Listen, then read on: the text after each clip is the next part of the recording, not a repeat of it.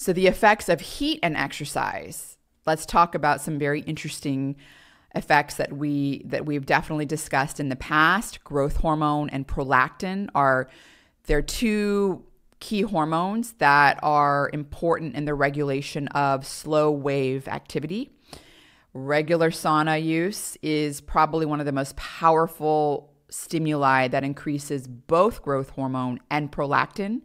So growth hormone, the effects of sauna use on growth hormone levels really depend on many factors, including duration, temperature, and frequency.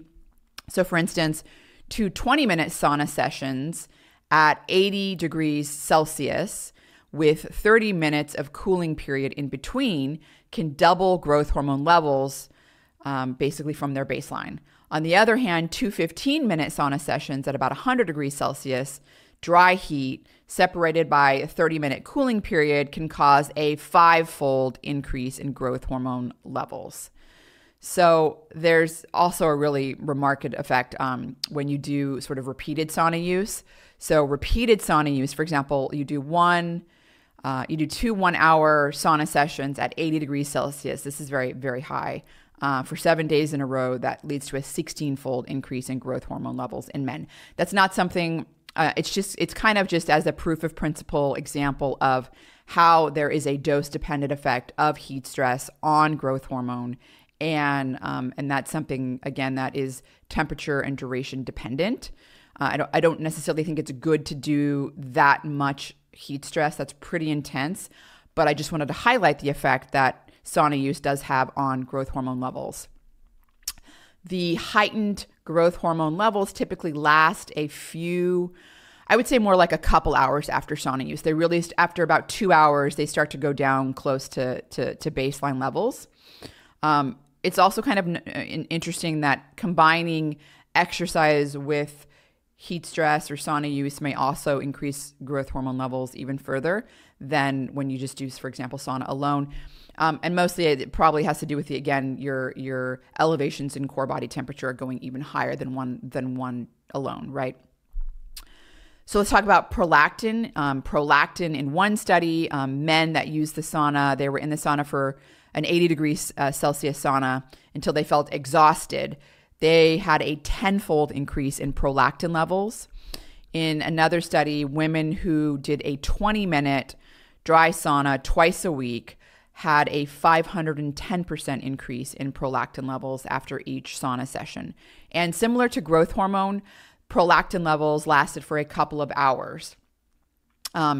There are some other lifestyle factors in addition to sauna use, potentially even hot baths. Again, something that is going to elevate core body temperature.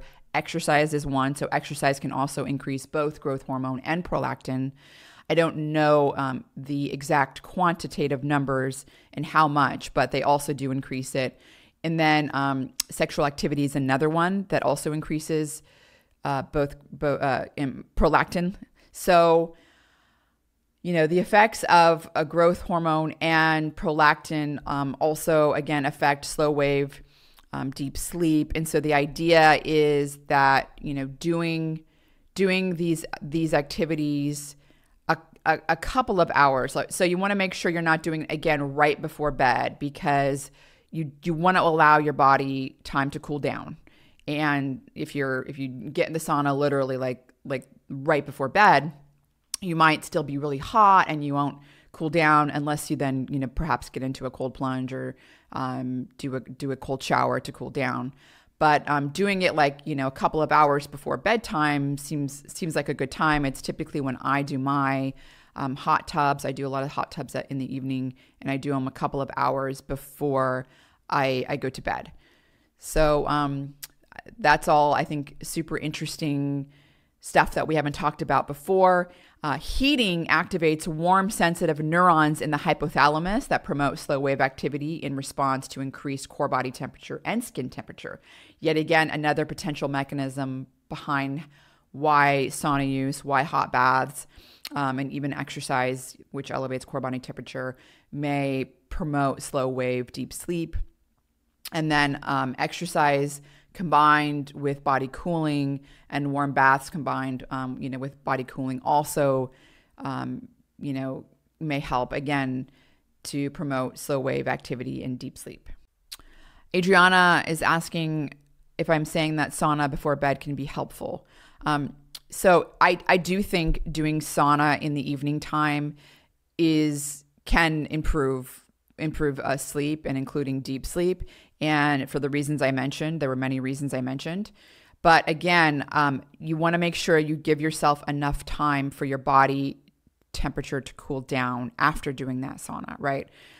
For me, that is my typical, I typically get in either a hot tub or a sauna around 7:30 in the evening. So I put my son to bed at 7, and then 7:30 is time for my husband and I, and we typically then will either do a hot tub or a sauna around 7:30, and my natural bedtime is about 9:30. So I go to bed around 9:30. So I typically do mine 2 hours before I go to bed, and my husband as well. He takes a little bit longer to cool down, which is why he'll take a cooler shower. Typically, I don't need to. I cool down pretty. My cool down time is not as long as his. So 2 hours for me is quite nice. So making sure you're not doing it again right before bed is important, because it can have the opposite effect where it disturbs your sleep, particularly because you were not able to cool down right before going to bed, and that is also very important.